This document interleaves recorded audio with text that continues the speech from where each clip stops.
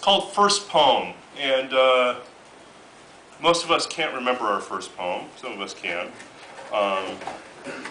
This is inspired by what led me to write. First poem.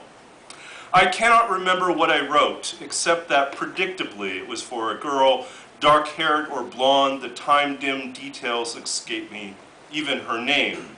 But I am certain it was fall when we dug out our winter coats from the dark memories of closets, ready by the door for a brighter world that bit sharply at our cheeks.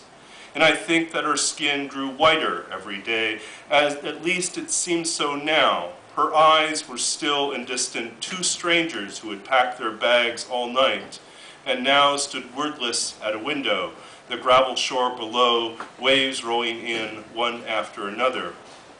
And when she was gone into the earth, and the teacher came to speak of blood and bones and death, and how to grieve and how to live, I left no flowers on her empty seat, carried no cards, went home instead, and wrote some lines and her name to hide in a box beneath my bed, now lost somewhere beyond recall.